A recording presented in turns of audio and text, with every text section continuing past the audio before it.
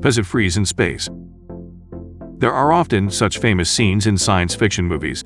No matter how powerful aliens are, as long as they fall into outer space naked, they will be instantly frozen into popsicles. Does this really happen in reality? The answer is not to be fooled by the director again. We know that space is close to a vacuum. In such an environment, organisms may suffocate and they may also expand due to air pressure differences, but they are unlikely to freeze. Some people say it's not right. The temperature in outer space is close to absolute zero. How can it be so cold that people can't freeze?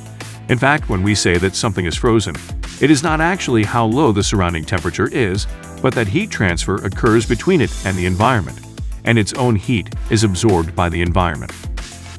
Heat is not the same as light. Light can travel in a vacuum, but heat cannot. There are two prerequisites for heat transfer. One is to have a temperature difference, and the other is to have a medium for heat transfer, that is matter. Because the essence of heat is the random motion of molecules inside a substance, you must first have a substance before you can talk about the issue of whether it is hot or not, and then heat transfer is possible. The reason why the refrigerator can refrigerate and freeze is that the cold air in the refrigerator absorbs the heat of the food.